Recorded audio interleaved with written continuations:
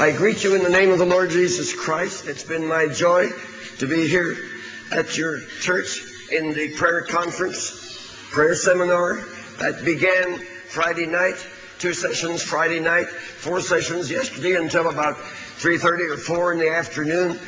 And now, in some sense, this is an independent message, but in another sense, it is the final aspect of that prayer conference. I'm happy that a number of my books are here. My latest book, Revival Fire, the thrilling story of revival, primarily in the last 3 centuries in various parts of the world. It will be available here in the country sometime within this coming month. It is off the press about a month ago. It's on the way someplace between the United States and New Zealand right now, and I hope you will all be able to take a copy of it. The first book the Lord led me to write was Touch the World Through Prayer.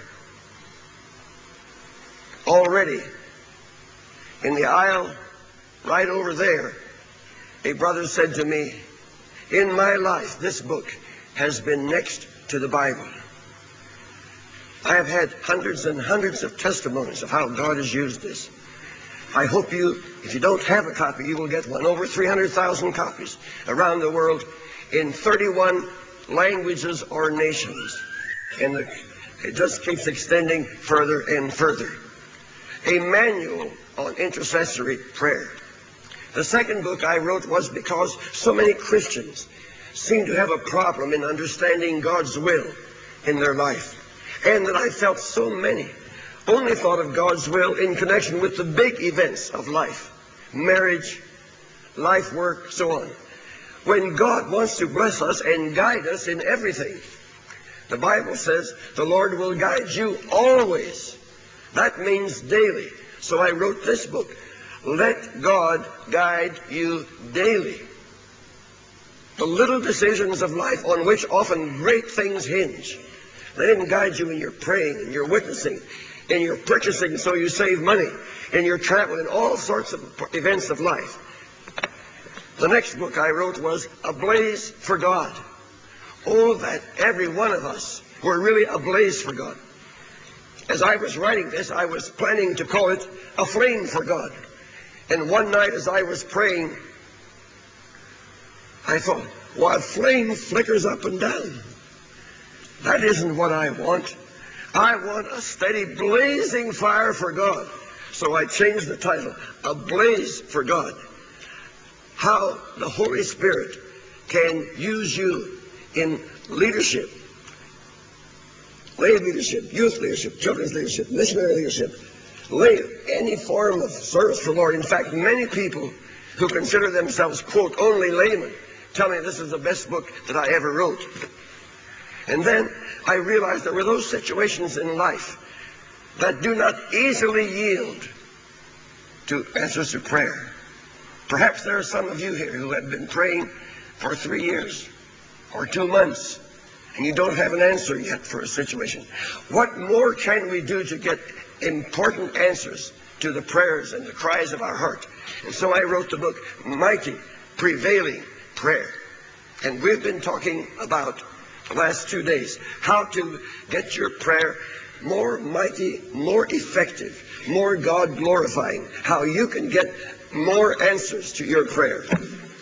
The last book that I wrote that I have here was this book, Measure Your Life. Do you know, I have been amazed. I am now 78 years of age. I don't think I've heard more than one sermon in my life on the time when Christians stand at the judgment throne of Christ. A lot of reference to when the sinners stand there.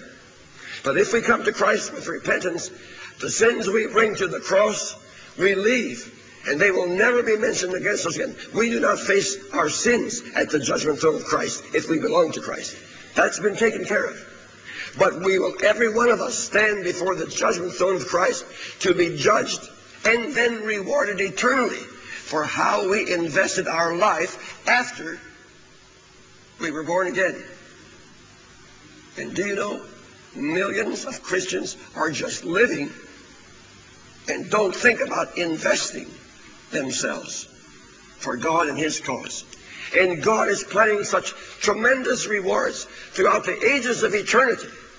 It's His great joy because we're His children. He wants to bestow on us. And heaven will not be the same for everybody. Oh, we will all share the joy and the glory and the light and the beauty and the music and all of that. But there will be individual rewards. Your reward will be different from mine. Mine will be different from yours. That reward will be according to how we have prayed, how we have served, how we have loved. Yes, I mentioned here 17 ways to evaluate your life from God's perspective. He will reward you for what your thought life has been. Have you been thinking about Jesus?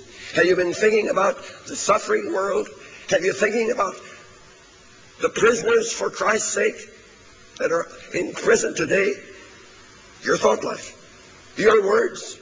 How much have your words glorified Jesus? Do you use your words every day to someone to glorify Jesus? How God will reward you for your sacrifice, for the world dimension, and so on and so on. These are all available at bargain prices, and I hope you get a copy of every one. An investment I don't think you'll regret. Many people who first bought one or two and then they want all the rest of it. And so I pray God will make them a blessing. I don't keep $1 from the sale of my books. Everything above the actual cost goes to help print editions in poorer third world countries. They're in Russia, 50,000 of them. They're inside mainland China. Been carried in there, and others will be carried in. Your buying the books helps get other books out around the world in 31 different languages or nations. And now I hope that I will give what is God's most important message for you for today. I read from the book of Ephesians, chapter 1. Paul's telling us the prayer he prays for the Ephesian church, beginning with verse 17. I keep asking that the God of our Lord Jesus Christ, the glorious Father, may give you the spirit of wisdom and revelation so that you may know Him better.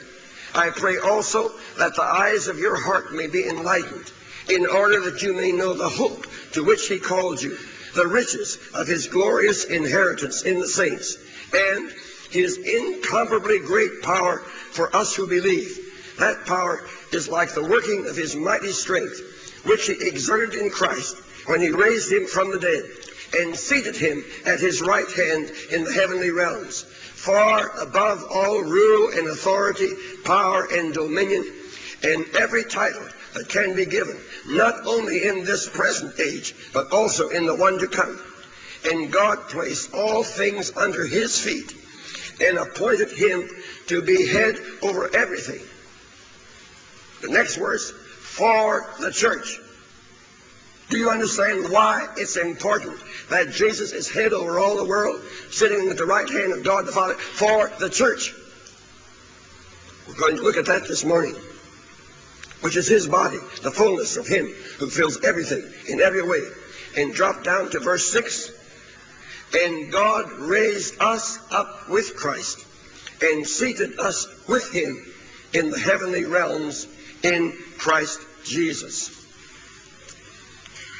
Some 30 years ago, when the British government was planning Her Majesty Queen Elizabeth's official state visit to India, they began a year in advance, and they decided she would have one Sunday in India. And they decided they would have her spend that Sunday in Varanasi, the old Hindu Benares, which was just about 90 miles from where we lived in Allahabad. And there was only one Church of England church there, so she would be attending St. Mary's Church. A year in advance, people came from Buckingham Palace. They looked the church over. They said, your old faded strip of carpet down the aisle is not fit for the Queen to walk on. You've got to put in new carpet this year. He said, look, your church looks too barren here on the outside. You've got to put some nice shrubs here on the outside, some flowers. You beautify it up a little bit, so on and so on. And they made all the other plans about her state visit.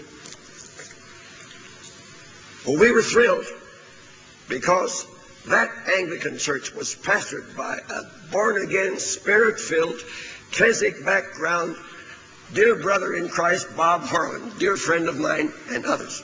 And it just so happened that his associate pastor had been sent to us for training. He had been my student, had graduated from our OMS seminary, and it just so happened that almost every member of the choir was a member of a missionary society that was evangelical through and through. Staff members. So we said, praise the Lord, the Queen's going to be able to worship in that church. Now the bishop thought, oh, what a privilege I'm going to have. I'll be preaching to Her Majesty the Queen. About 1 month before the arrival, there came a letter from Buckingham Palace. The Queen desires no special service. She wants to be a part of the regular congregational service of the church. So that meant the bishop was out. And that meant the pastor, my dear brother Bob Harlan, was going to be the one who was going to preach to the Queen. Oh, we began to pray, Lord bless Bob. Lord, give Bob just the message. The bishop said to me, now Wesley, I'm sorry I can't give you a ticket for St. Mary's Church. Well, I said, look, I didn't ask for a ticket. He said, I know. But he said, you see, that only seats 330 people. And every third person in the church has to be a secret police. And he said, every British official in India, and that, you see, was years ago when there were British officials there in greater number. He said, everyone wants to be present from the High Commissioner on down. And he said, Vijaya Lakshmi Pandit, Premier Nehru's sister, who used to be the President of the United Nations, she wants to be there. Indira Gandhi wants to be there. The Maharaja of Benares, great Hindu officials, all want to be in the church at that time. I wouldn't dare let an American in. I said, that's all right. I'll tell you what, I'm going to pitch a tent right out in front of the church, an awning, and I'm going to give you a ticket, your family, to sit in the tent. Well, I said, thank you, Bishop, that's very kind of you.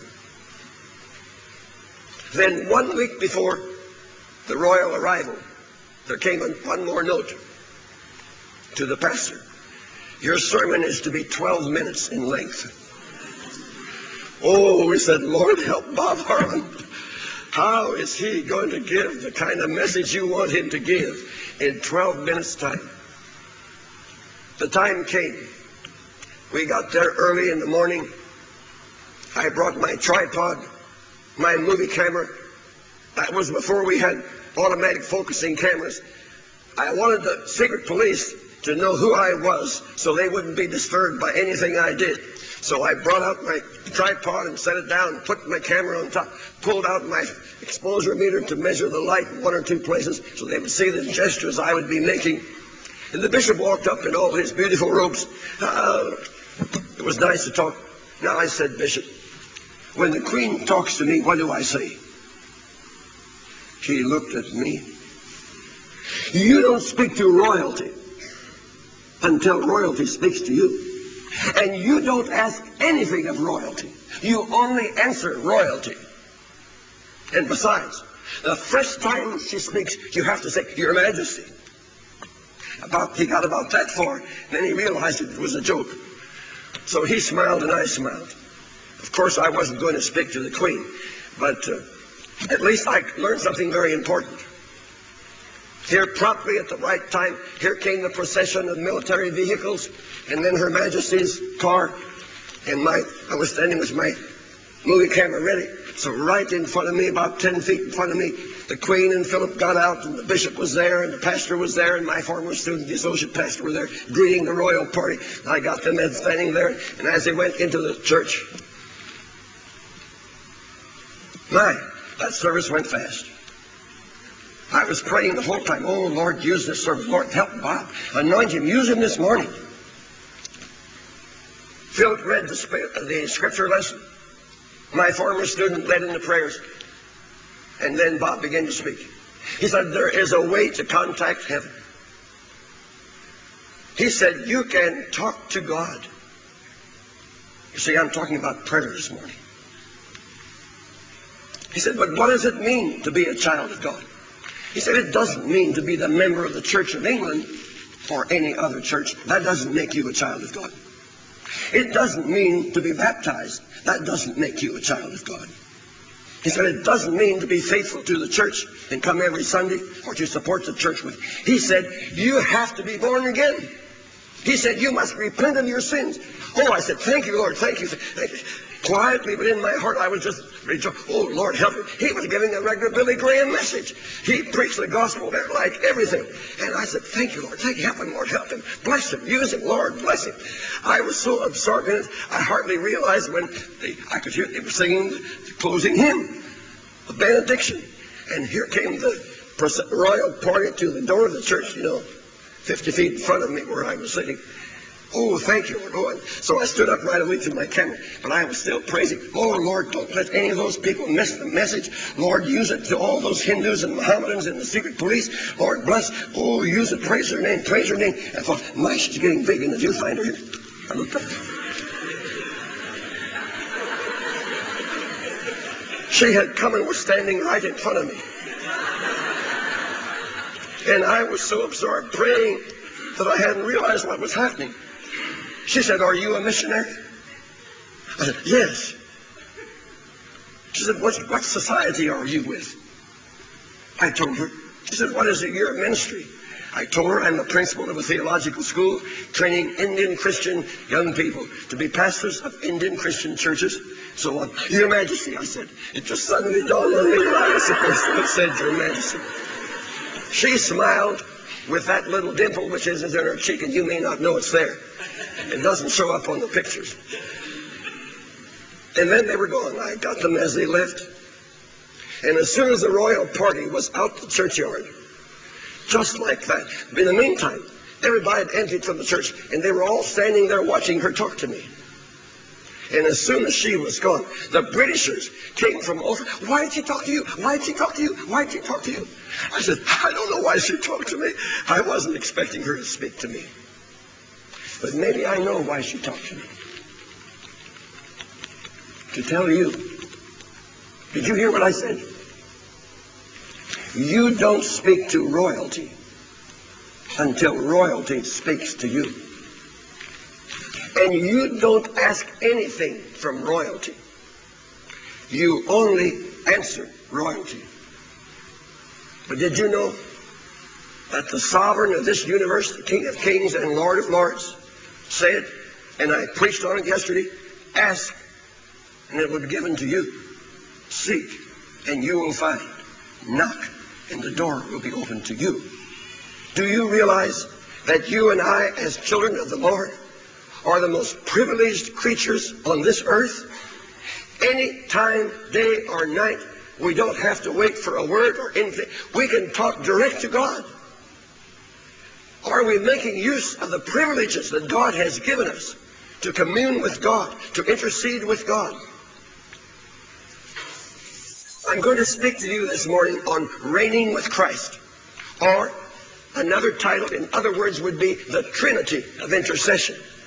Now, you and I all understand the Trinity of the Godhead. God the Father, God the Son, and God the Holy Spirit. But do you understand the Trinity of intercession? God the Father never intercedes. He is the God who hears all prayer. Who constitutes the Trinity of intercession? First of all, is God the Son. Jesus Christ, the Son of God, our great high priest.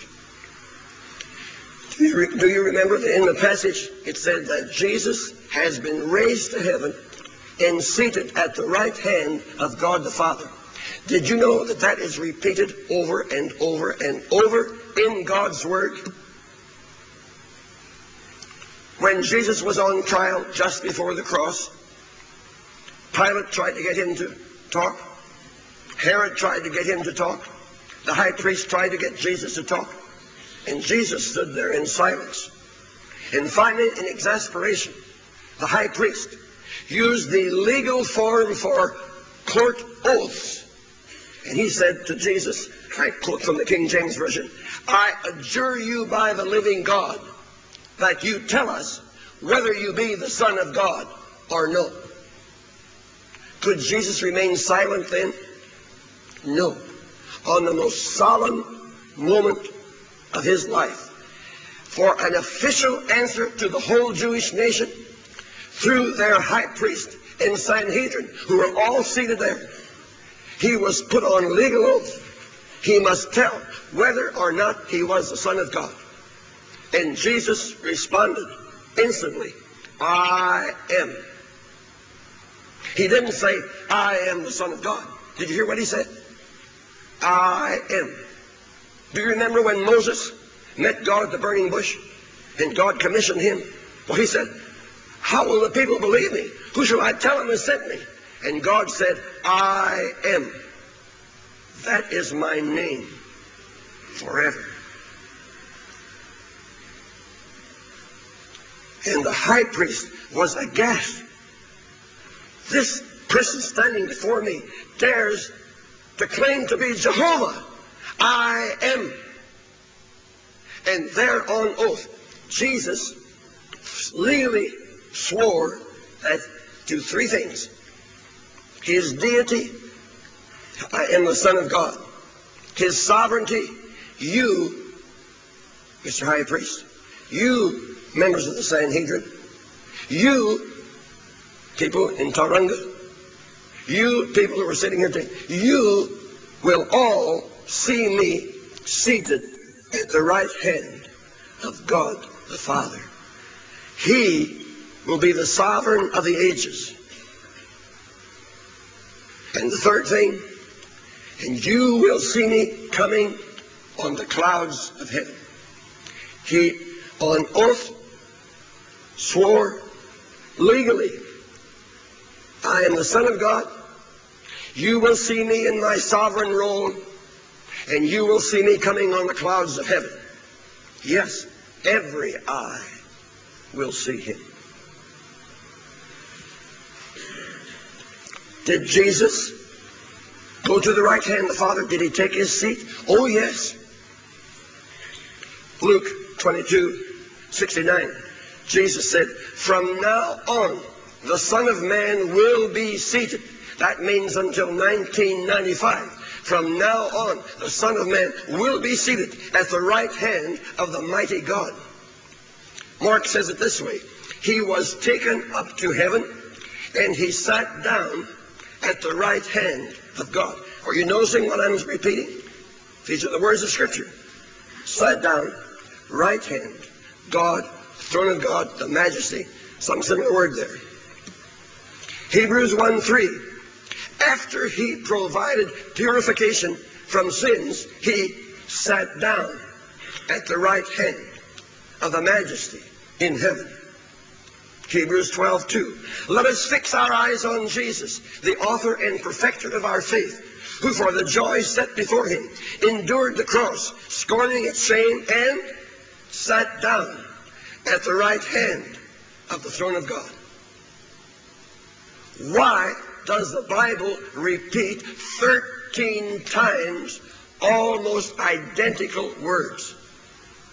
Jesus sat down at the right hand of the majesty, or the God, the Father, or the throne, some such word there.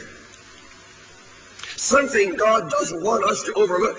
Something God wants us to be firmly convinced of. Something God wants us to understand 13 times. In Hebrews 8:1, the writer of the Hebrews says, the point of what we are saying is this. If you haven't caught it thus far, the point of what we're saying is this. We do have such a high priest who sat down at the right hand of the throne of the majesty in heaven.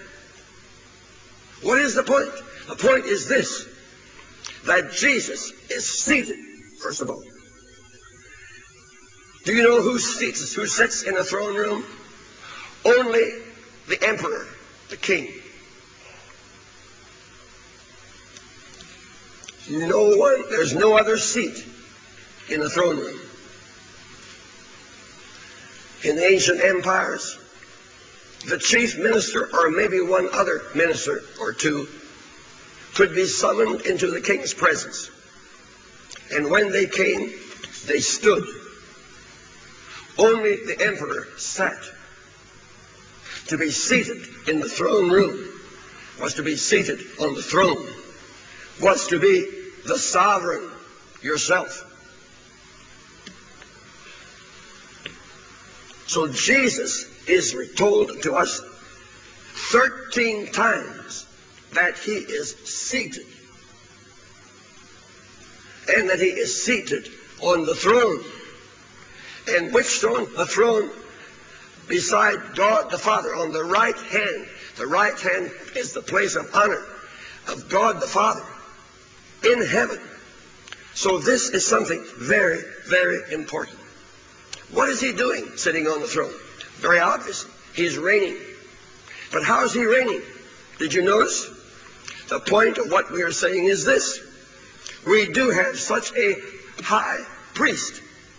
He is seated as in a dual capacity, as high priest and as sovereign. Only one in history, sovereign high priest, sovereign. What is Jesus' priority today? Is it greeting saints when they reach heaven? No. Oh yes, Jesus stood up when Stephen, the martyr, came to heaven. Oh yes, I'm sure Jesus greets every one of his children when they arrive in heaven. But that's not his, he's glad to do that, but that's not his priority. That's not his main concern. Well, what's he doing? Enjoying the heavenly concerts and the music of the angels? Oh, I'm sure he enjoys that, but that's not his priority. What does the Bible say? He ever lives to do what? Intercede for us. What does that mean? That doesn't mean he's not trying to tell us that he's always alive. That's said elsewhere. Of course he's alive. He is the way, the truth, and the life. He cannot but be alive forevermore. He is life itself. But the point is not that. The point is he lives to intercede. Now, if you hear said about your pastor that he lives for his church, you know what that means. You know that his big concern, he's always thinking about you, his congregation. You know that he's loving you. You know, every time he prays, he's praying for you. You know, his whole concern is he's living for you. When you hear that a mother lives for her family, you know what that means. Oh, of course she has to iron, she has to cook, but she is living for her family. That's her priority. That's her delight. That's her joy. That's her thrill. She is living for her family. You've heard that so-and-so lives for their music. But Jesus lives to intercede. The great delight of the Son of God today is to be our high priest, to intercede. He is living to intercede. Now, what does the high priest do? The Hebrew high priests were all typical, pointing to the real high priest, Jesus Christ. The high priest did two things. He offered sacrifices, and he made intercession. Now, at the cross, Jesus offered the sacrifice that ended all sacrifice. He offered the sacrifice of himself on the cross. That every sacrifice from the Garden of Eden on had pointed forward to. And on the cross, Jesus said, "It is finished." And it's finished. Do you know any place in the world where a Jew offers sacrifices today? It's finished. No need of any further sacrifices. Oh, we talk about spiritually, we talk about the sacrifice of joy and the sacrifice of thanksgiving like that. But real sacrifice, in the biblical primary initial meaning of the term, was culminated and accomplished once and for all. We have a finished work of Christ. But there is an unfinished work of Christ. And what is that? Intercession. He is our high priest. Do you remember in the high priest in the Old Testament? He had to always wear his official garb. And he didn't have a committee design that garb. God prescribed exactly how the high priest was to be officially garbed. God told them that that white long robe, and over it something like a vest, and on the front of that, God said, there is to be 4 rows of 3 jewels each. On every jewel, the name of one of the tribes of Israel. And that piece of cloth, 9 inches wide, 18 inches long, and then folded up, and on the front. And so the high priest was always to have on his heart the people, the names of the people, symbolizing he in love serves them as their high priest. God so loved the world. And to make it very clear, God told Moses exactly how it was to be fastened. He said, fasten it with gold chains around his body so that it not swing out. The Bible clearly says that. Never is there to be 1 inch between the breastplate, as it was called, with the names of the people. Never 1 inch separating that from the heart. The high priest was always to have close to his heart the people for whom he was officially the high priest. Oh, what a beautiful picture. That was but a symbol pointing to Jesus. Jesus has you and me on his heart. He is the high priest on the right hand of God the Father today, and he has us on his heart. Praise God. That wasn't all. On this shoulder, there was to be a flat stone sewn into the cloth. And on that flat stone, the names of 6 of the tribes of Israel. And on this shoulder, another onyx stone with 6 names engraved. Not only was he to keep us on his heart, but he shouldered the responsibility for his people. And Jesus takes the responsibility for your life and mine as our high priest. He is living to intercede for all of our needs. Realize it. Rejoice in the fact he is our great high priest. Praise God. So the unfinished work of Christ is his work as high priest. And he lives to intercede. And he has entered heaven itself now to appear in the presence of God for us. And he is the great Amen. That is one of his names in the Bible. You find in the book of Revelation. What does that mean? That means that every time you pray a prayer according to the will of God, Jesus says Amen. We'll look at that again in just a moment or two. So the number 1 intercessor of the universe is Jesus Christ, the Son of God. Well, who is number 2? If there's a trinity of intercession, who is number 2? Praise God, that's the Holy Spirit. We read all about it in Romans chapter 8.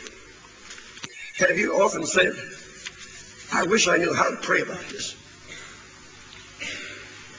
I just don't know quite what to ask God. Now, God knew we were going to be that way. And the Bible acknowledges the fact. In fact, let me read to you Romans 8:26. The Spirit helps us in our weakness. We are weak. What in? We do not know what we ought to pray for. So that's why the Holy Spirit is our counselor and our guide. You remember Jesus said, I will send you another. The Greek word is parakletos. In the King James Version, it is translated comforter. In some versions, it is translated helper. In other versions, like the New International, it's translated counselor.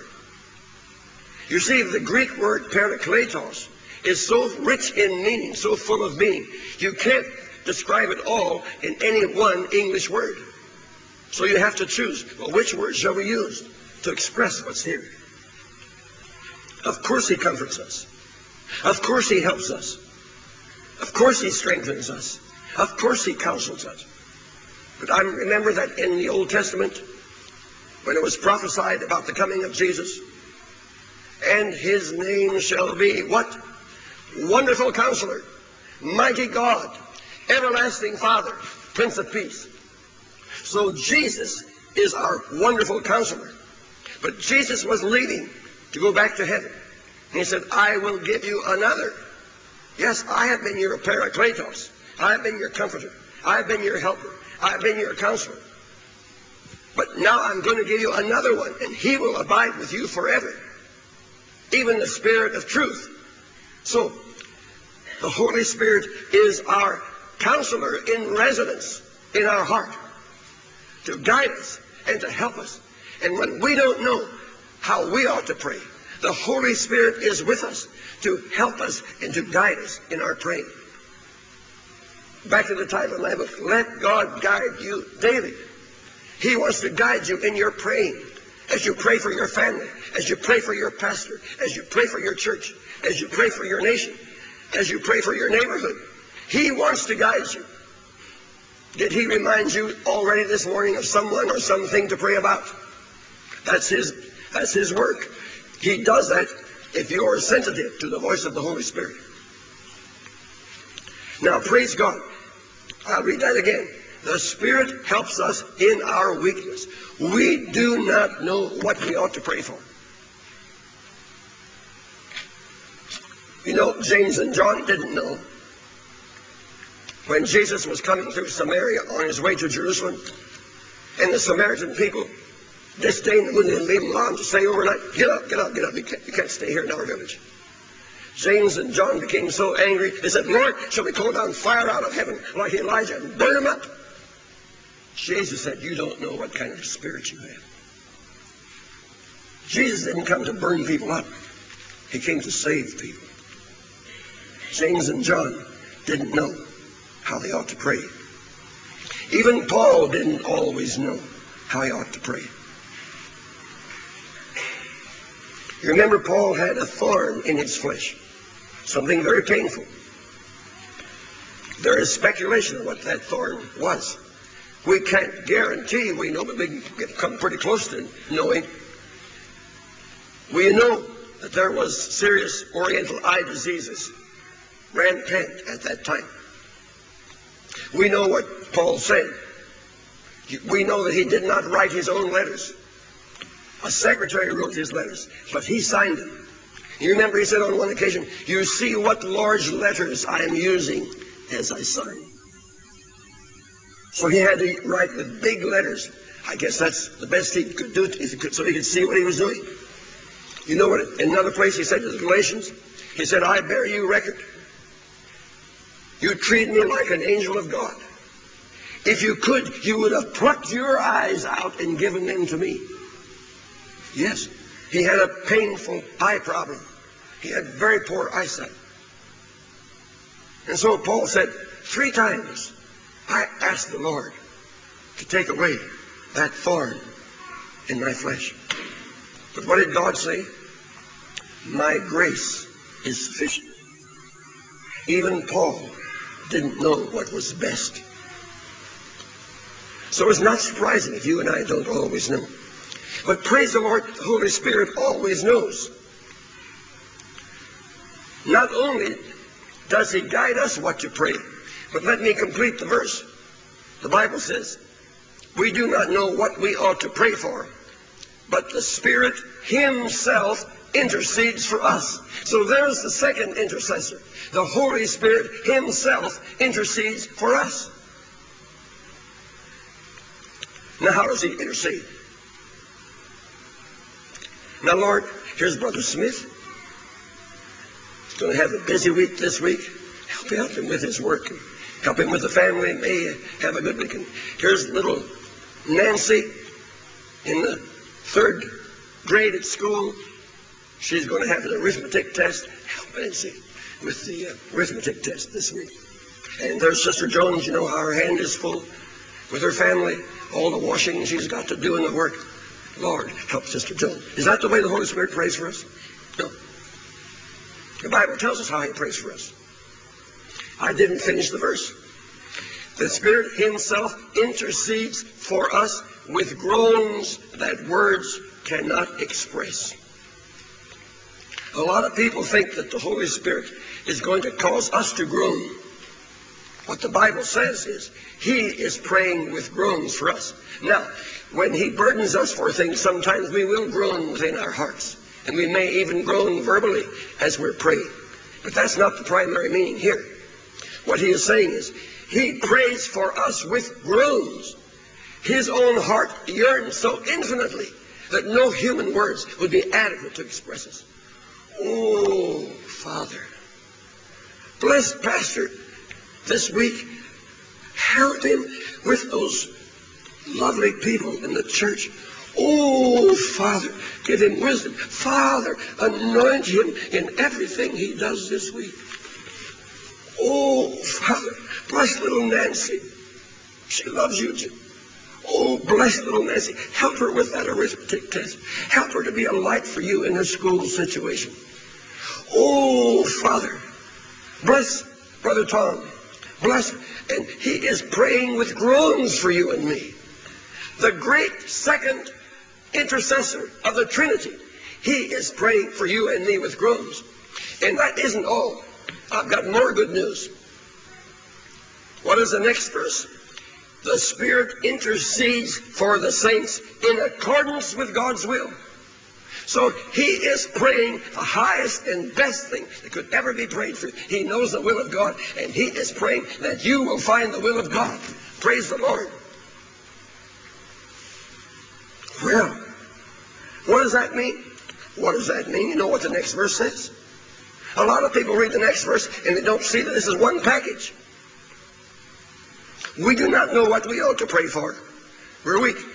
But the Spirit himself intercedes for us with groans that words cannot express. And he intercedes in accordance with God's will. In the next verse, we know. Romans 8:28. You can quote the reference even to that place. How many times you say, oh, praise God for Romans 8:28. Well, that's tied in with the praying. That's what this is all about here. It's one package. Therefore, when the Holy Spirit is groaning and praying for you, we know that all things will work together for good. Or in another translation, we know that in all things God will work for the good of those who have been called according to his purpose. So praise God. We can relax, can't we? God the Son is interceding for us. God the Holy Spirit is interceding for us. Isn't that enough? No, that's not enough. I said Trinity of intercession. Well, where's the third? We're sitting in church here this morning. You. You say, me? Yes, you. I cannot tell you why, but God in his sovereign wisdom chose that the Trinity of intercession would be incomplete until you join in prayer. Why did he need us? He didn't. But he chose us. And he chose us for this room. Do you remember what 1 Peter tells us? For you are a chosen generation, a what? Royal priesthood. Well, what do we need priests for today? Not to offer sacrifices. To intercede. You are to be God's special royal priest. How much of a priest have you been this week? Revelation chapter 1. He has washed us from our sins with his blood and made us to be, what does it say? Kings and priests to God. Have you acted like a king this week? Have you acted like a priest this week? Have you acted like a royal priest? You see, now we say, oh, God is so good. He has raised us from our sins. Of course he has. The Bible's clear. We can be crucified with Christ. We can be buried with Christ. We can be raised with Christ. Do you remember the verse I read? Back to verse 6. And he has raised us together with Christ and seated us with Christ in the heavenly realms. Wait a minute. I thought I told you that no one sat in the throne room except the sovereign. How can you sit with Jesus unless you're sitting in the throne room of heaven? The Bible says that's where Jesus is seated. 13 times it goes over and over. And here we are told he has seated us. He has raised us for this purpose, to seat us with him in the heavenly realms in Christ. So you see, you are to be reigning with Jesus. By what? By doing what Jesus is doing. And what is Jesus doing? Is interceding. Jesus is not reigning today by his scepter. That day is coming. The day is coming when he will be ruling with power. There'll be no more temptation. There'll be no more sin. Satan will be cast out of this universe. That day is coming. But this is not that day. This is the dispensation of intercession. This is the dispensation when Jesus is high priest. We don't know his roles throughout eternity. But this dispensation, until he comes on the clouds of heaven, he will be seated at the right hand of God the Father to intercede. He is reigning by prayer, intercession. Remember before the cross? Jesus said to Peter, Simon, Simon, Satan has asked to sift you like wheat. And then he added, but I have prayed for you. Incidentally, that you is in the plural. Peter was just a representative of the other disciples, and of you and me. That's the church. Satan wants to sift you and me today. But Jesus is only prayed for us. Why doesn't Jesus just grab the devil and hold him and throw him away? No, not yet. That day's coming. But now, he is defeating Satan. By what? Intercession. It was prophesied way back in the book of Psalms, the first of the Messianic Psalms, the Psalms about Messiah. Psalm 2 talks about how the kings of the earth gather together against God and their anger and all. And he who sits in heaven, God the Father, laughs. He said, I've set my king upon my holy hill. And then Messiah speaks. And he says, I will declare the decree of the Lord. He, God the Father, said to me, God the Son, to me, Messiah, what? You are my son. Today I have begotten you. Ask of me, and I will give you the nations. So how is Jesus going to get New Zealand? By a mighty demonstration of his power. He's going to do it by asking. How is Jesus going to stop communism? By the sword, by intercession. He is reigning by intercession. How will the Muslim world ever yield to Jesus Christ? By a crusade? No, by intercession. This is the dispensation of intercession. The dispensation of power is coming, thank God. But this is a dispensation. What is the most important work you could ever do for Christ today? Is it to go up and down every street in Tauranga and knock on every door and witness to every family about Jesus? That might be wonderful. That might be God's will for you. I don't know. The greatest thing you will ever do for Jesus will be what? To intercede. I have been praying, you have been praying already for the Billy Graham crusade this week. What is the greatest thing that Billy Graham will ever do? This week, when for the first time in human history, one man will preach to maybe as many as 2 billion people. Well, that's not the greatest thing. The greatest thing Billy Graham will ever do is to intercede. To reign with Jesus. God gives us our various assignments, but we are all given the priority assignment to be seated with Jesus on the throne of heaven. What is the most Christ-like thing you can ever do? To do the very thing that Christ is doing. And what's he doing? Interceding. My brothers and sisters, this is serious Christian business. This is serious Christian responsibility. Why is the world so little responsive to Christ today? Because we are not fulfilling God's priority role for us as we ought to be. And the more the church takes unto itself the role of intercession, the more glory comes to the Lord Jesus Christ, and the more miracles of grace and power are manifested. And the church has forgotten. We glory in our praise of God. Beautiful. We glory in our worship of God. Beautiful. We're going to do that throughout eternity. We're not the only ones praising God. All creation, all nature praises God. The seraphim, the cherubim, and the archangels and the angels. But do you know, there is no proof in the Bible that one heavenly angel ever has or ever will intercede. Who intercede? The Trinity of intercession. God the Father, God the Son, and God's children. That's your role and mine. I want to ask you, how much reigning have you already done this week? How much reigning did you do before you came to church this morning? Do you plan to take some time today to reign with Jesus?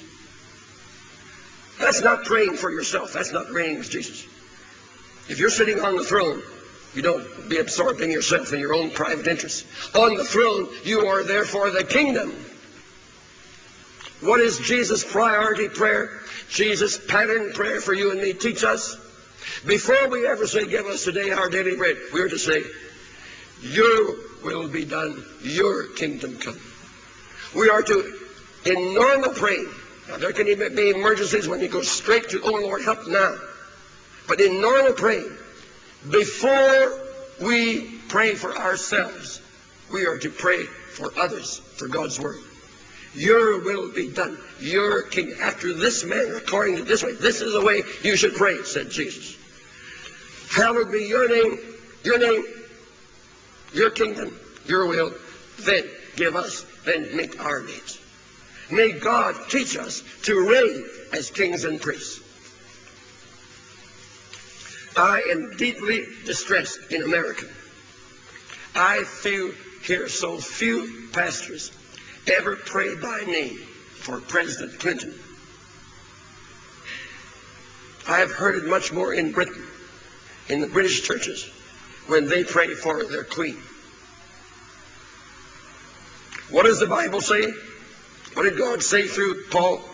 I will first of all that prayers, intercessions, and the giving of thanks be made for all men, for kings and all those in authority.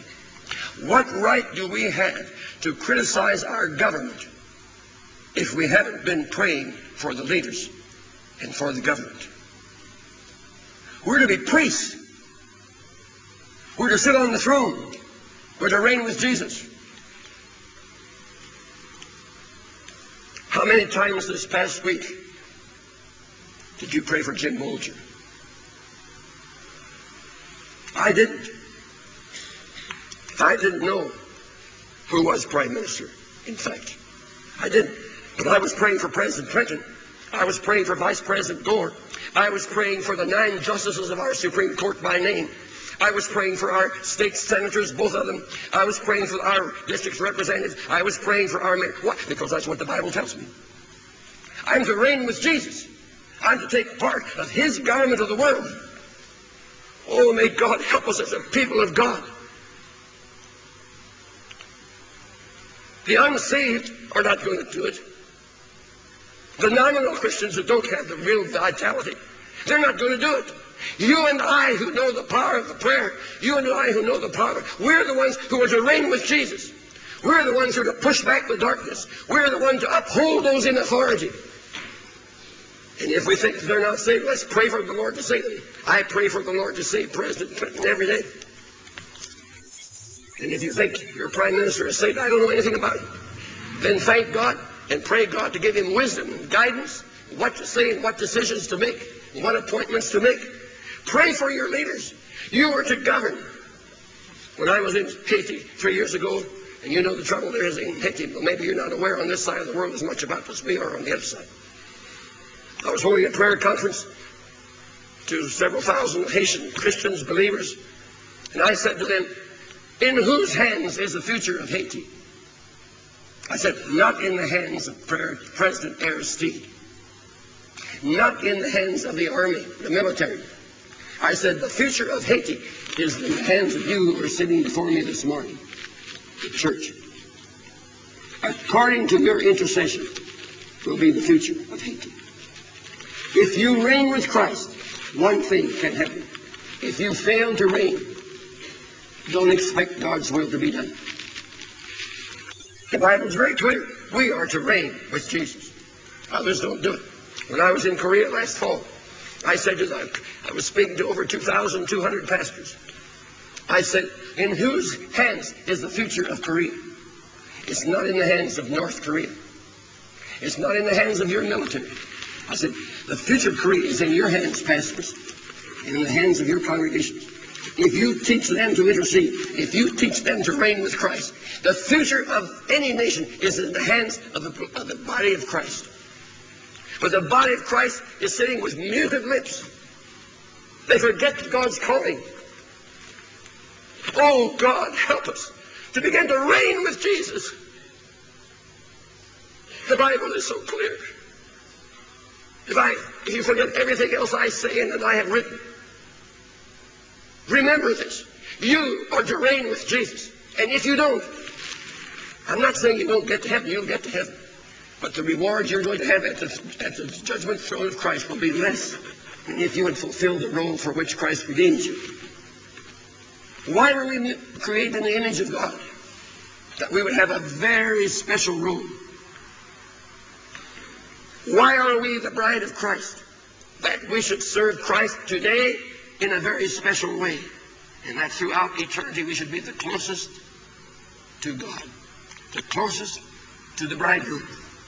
Closer than the seraphim and cherubim. Closer than the archangels and the angels. We are to be the closest of all. And we today have the heaviest responsibility of all. God, open our lips. God, open our eyes. God, help us to proclaim the priesthood of the people of God. We are to make a difference in our world. You are to make a difference in Tauranga. You are to make a difference in New Zealand. You are to make a difference in Russia, in India, in China. We are the intercessors with Christ. If I would ever say to you that God and I are co-workers, you say, what's that, fellow? Except the Bible says, we are laborers together with God. How much are you laboring with God? So we bow our heads. Lord, give us ears to hear. Give us eyes to see the world as you see it. Give us a heart that hears your tug and feels your tug and hears your voice and your call. Teach us how to pray. Teach us to pray. Teach us to reign with Jesus. Lord, you've not only raised us with Christ, but you've raised us to seat us with Christ in the heavenlies. And we have sat so casually. We have sat with so little concern. We have sat without tears in our hearts or in our eyes. We have sat as though the world were not going to hell. The world that you so loved that you sent your only Son. Oh Lord, give us that love. Give us that Christ-like love. And give us to join Jesus Christ our Savior and the blessed Holy Spirit in a ministry of worldwide intercession, of nation-changing, of church-changing, of city-changing intercession, that we may reign with Jesus. Lord, don't let us forget it. Don't let us be careless. Lord, teach us to redeem moments for prayer, the kind of prayer that makes a difference in our world. We ask it all through Jesus Christ our Lord. Amen.